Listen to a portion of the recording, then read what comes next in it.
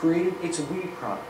So simple, so intuitive that my 2.5-year-old son has figured out how to play baseball. Now he's not particularly good, but he knows if he goes like this, his character will swing the bat on screen. We have known something about the disruptive innovation, and from the Scott's theory, we can summarize that what consists of a disruptive innovation. The first one is the low production cost and usage cost.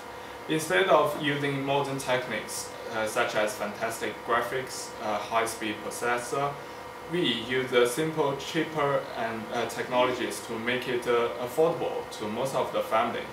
The fresh gaming experience opens a new, bigger market. And the second one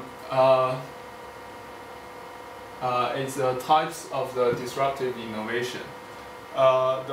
Firstly, the low-cost innovation that benefits low-budget customers.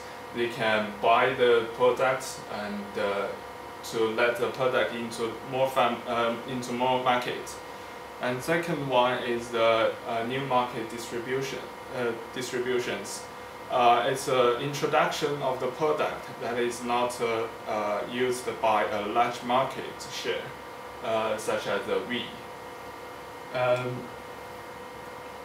Here is the trajectory progress for the sustaining technology and the disruptive technologies. From the picture, we can saw the here's the mainstream for the technologies, such as sustaining technologies along here, and here is the disruptive technologies. Sustainable technology is targeted to the professional players, game enthusiasts, and it improves the performance along the trajectory, and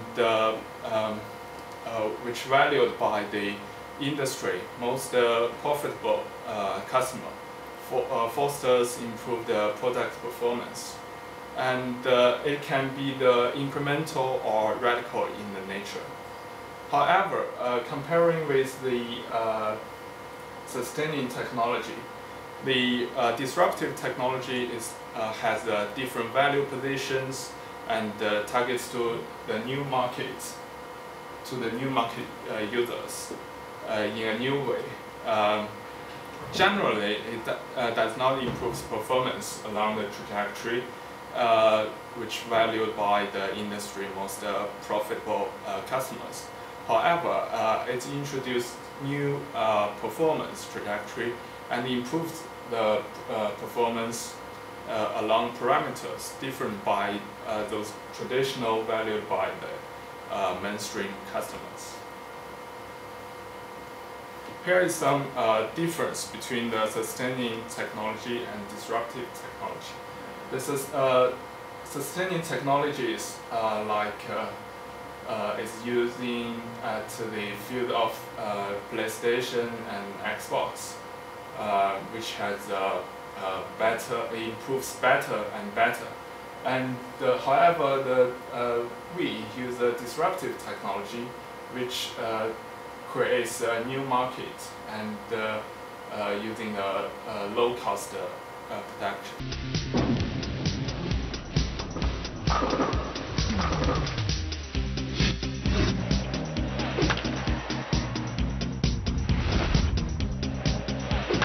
Technology push refers to that the advancement in science and technology constitute the main driver of the innovation process. On the other hand, market pull refers to that market demand force govern the innovation process. There are two models of technology push. The first model based on the science discoveries and the technology applies. It turns scientific discoveries into commercial products. For example, products based on microelectronics and solid-state physics. The second model based on technology advancement, not on scientific knowledge. two models of market pool. The first model can be called as customer need, which is a process which starts with the realization of a market need, which can be the start of research and development activities. The second module is the mission-oriented module. This module based on the recognition of a need, such as management or military needs. We can be seen as a technology push. Nintendo launched the revolutionary Wii console, which allows users to control games' character by moving their bodies. Nintendo Wii represents the intersection of design, driven innovation, and breakthrough in the technology.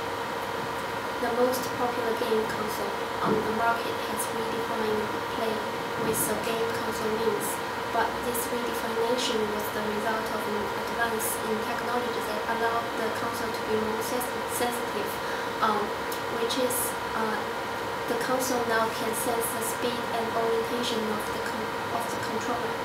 This successful product in gaming industry and can result in the configuration of competition in the gaming industry. Wii Fit, on the other hand, is a market pool. Wii Fit, which features a weight-sensitive wireless balance board that allows users to perform activities in 4 core categories: yoga, aerobics, strength training, and balance. It sets its sight on a demographic